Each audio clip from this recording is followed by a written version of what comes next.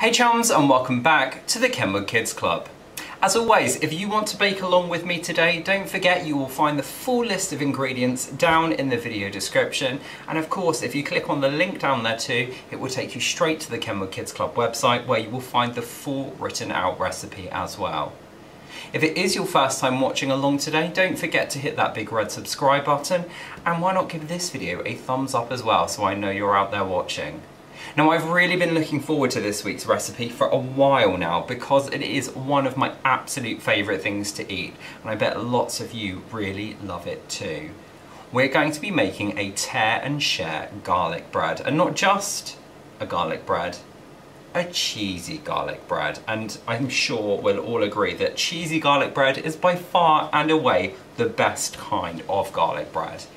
Now, you don't need a lot to make this week's recipe, especially if, like me, you're cheating and you bought your bread. I've got a sourdough loaf here just because it's my favourite kind of bread, but any crusty white bread will do, and I'll tell you what you need to do with it in just a second. You're also going to need some parsley, and I've got some flat leaf parsley here. You're going to need some butter, you're going to need some garlic, and you're going to need some cheese, of course, because you can't make cheesy garlic bread without cheese. Now, I've got a mixture here of cheddar and mozzarella, but if you can only get one type, I'd highly recommend mozzarella because that's going to give you that lovely cheese pull when you pull apart your garlic bread. You know what I mean, where it goes all stringy. That's what you need. But yeah, so this is a blend, and then of course just some seasoning, some salt and some pepper. But once you've got all of those ingredients assembled, we can get cracking on our pull-apart cheesy garlic bread. Now, I'm actually going to put my bread aside for 1 second because we're going to start off by making the garlic butter that is going to make this garlic bread have that super garlic taste. To make it, you're going to need a heat-proof bowl that can go in the microwave. And into that bowl, you're going to start by adding 100 grams of butter. I'm using slightly salted butter, but you can use unsalted and add your own salt if you want, or you could just use salted if you like a saltier butter. So that's going to go in there.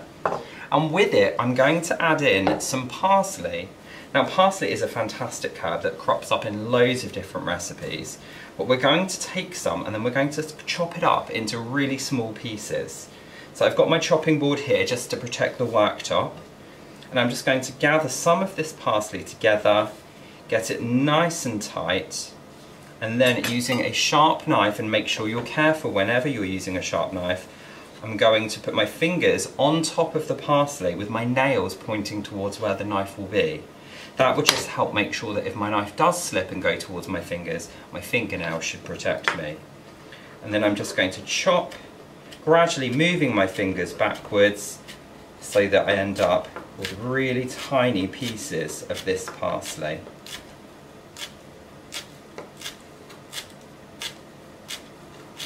Now, you only need about a tablespoon of parsley, so don't get too carried away and chop all of it. You can save the rest for another recipe. But once I've got it chopped up nice and small, I'm just going to grab that knife again and just chop through it a couple more times. And that's just going to help make it really, really tiny.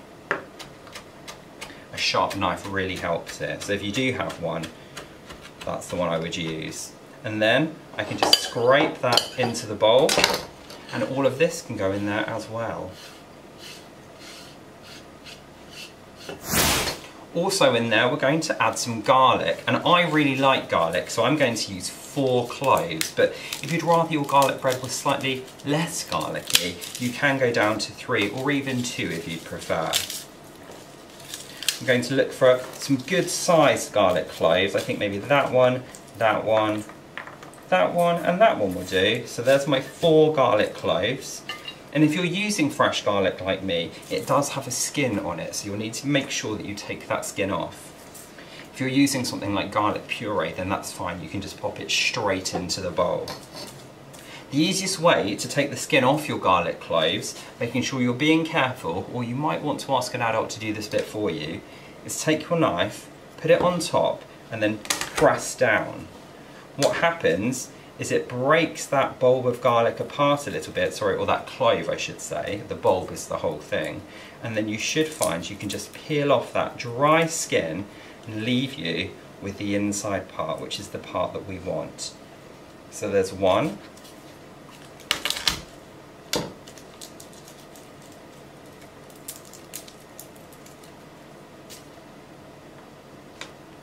And if the dry bit at the bottom where the stalk is still attached, you can use your knife to carefully chop that off.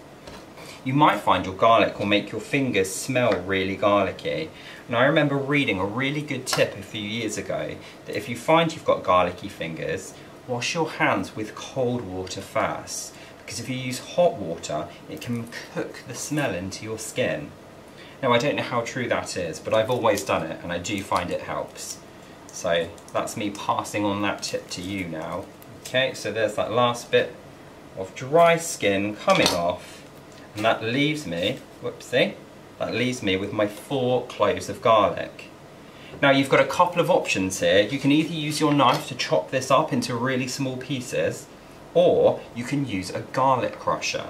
Now a garlic crusher is a tool that looks like this, or yours might look a bit different, but it has a place where you can pop the garlic inside, and then a handle with a flat piece that when you squeeze it together, it pushes the garlic through these tiny holes and gives you really finely chopped garlic. So if you have one, by all means use it. If you don't, you can just chop it up with your knife. But if I squeeze this through, hopefully you'll see on the other camera, I get really tiny pieces of garlic. And then I can just use my knife to slide those off into the bowl. And I'm going to open it up again, pop in some more, and then give it another squeeze.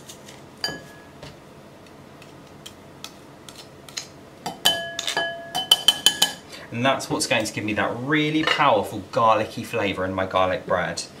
The last thing I'm going to add is a little bit more salt, just a pinch, and some freshly ground black pepper.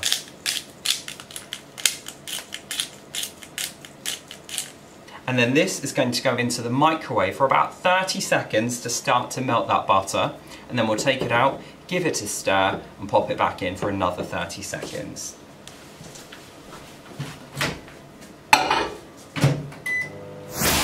So after that first 30 seconds, my butter has started to melt. So I'm going to give everything a really good stir around, and then I'm going to pop it back in the microwave again.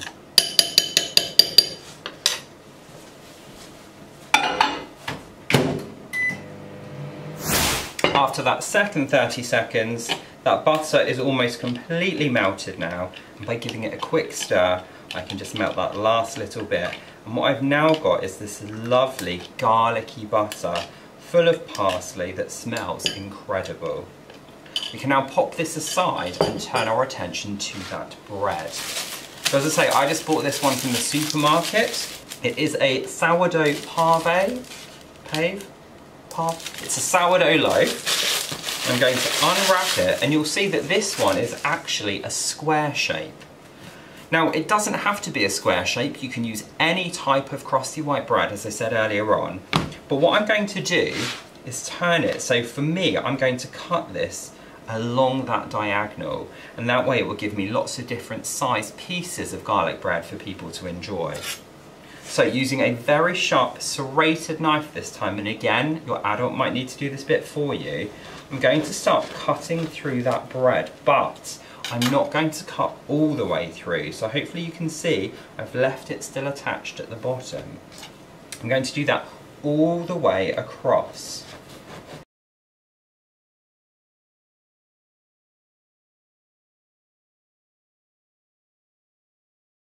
Once you've done that, you should end up with something that looks like this.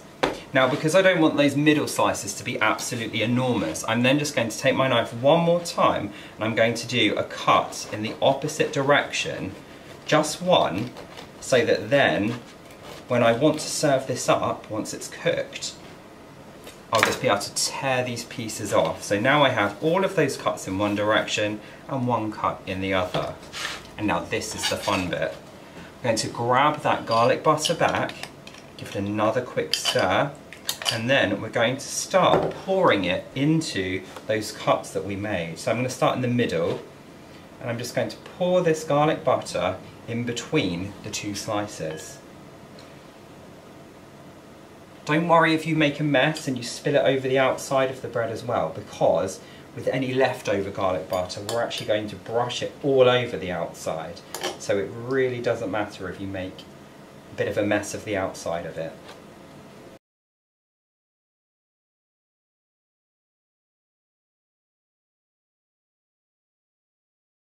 When you've put some garlic butter between each of those cuts, what we're then going to do is bring in our cheese. And this time you're going to open up those cuts and you're just going to put a little bit of cheese in between each one. It can be quite fiddly doing this, but I promise you the effort will be worth it.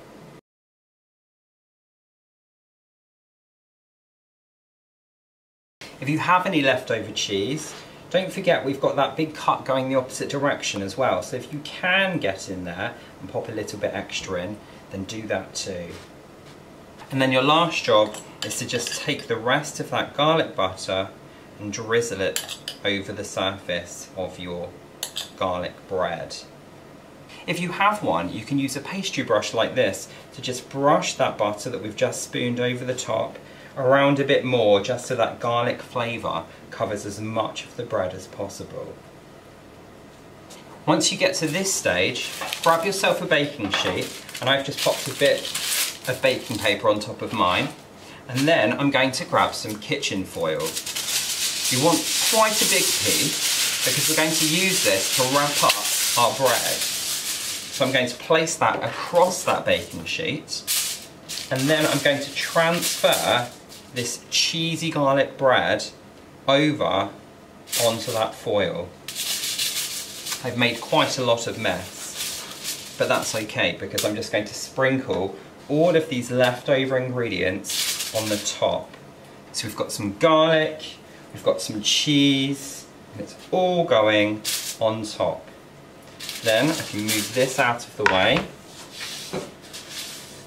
and I'll slide this over so you can have a better look. And then I'm just going to use this foil to wrap up my bread, make sure all of it is completely covered, and I'm going to bake this in a preheated oven at 180 degrees, which is 160 degrees fan or gas mark 4, for 20 minutes. Now in that 20 minutes, all of that cheese is going to melt, that butter is going to bubble up through that bread and make it really buttery and garlicky and delicious. And then after that 20 minutes, we're going to take it out and uncover it before cooking it for a little bit longer, just to allow that cheese to kind of go a bit golden and that bread to go nice and crusty. So I'm going to pop this in the oven, and I will see you in 20 minutes when it's time to uncover it. Be back soon. Okay, so it's been about 20 minutes, and it's now time to uncover this loaf very carefully because this will be super hot. In fact, you might want to get your adult to do this for you, but you should find that it's now looking really, really melty. So, I need to turn this around so you can see it properly. Can you see all that melted cheese that's pulling away? Doesn't it look amazing? So, I'm not going to tear the tin foil off because I can just tuck it around the sides, and then this is going to go back in that oven, this time uncovered, for around about 5 to 10 minutes until it's all crisped over on the top, and it will make our garlic bread really crispy and crunchy. So I'm going to pop this back in, and just like before, I will see you in about 5 to 10 minutes. And after just another 5 to 10 minutes in the oven, can you see that the cheese has started to kind of go brown on the top? The bread has got a nice crispiness to it, and I wish you could smell this because it smells absolutely incredible. It's buttery, garlicky, cheesy, bready, all the best things in the whole world in one dish. And the great thing about this is there are so many ways you can adapt it as well. So if you wanted, you could add some tomato to the sauce to make it more of a kind of garlic pizza bread. And you can serve this with so many different things. It's great to just add to a barbecue, on the side of a pasta dish, pizza night, just anything. Well, let's be honest, everything is better with cheesy garlic bread. Now, to chop this up, I'm going to transfer it, this is still very hot, So we're being very careful. I'm going to transfer it back onto my chopping board, which I have cleaned.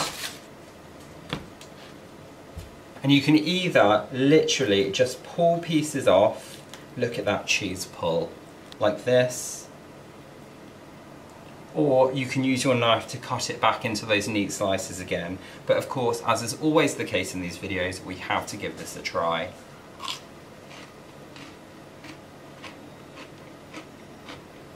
It's so good. I do hope that you will have a go at this. Am I calling it a pull-apart cheesy garlic bread or a tear and share? You can decide. Pull-apart, tear and share, cheesy garlic bread. It is absolutely delicious. I promise you, you will absolutely love it. So please do give it a try. As I said at the start of the video, if you head down to the description, sorry, still just like tasting garlicky cheesiness. If you head down to the video description, you will find the full list of ingredients that you will need to make one of your own, or why not click on the link that will take you to the Kenwood Kids Club website, where you'll also find the full written out recipe as well.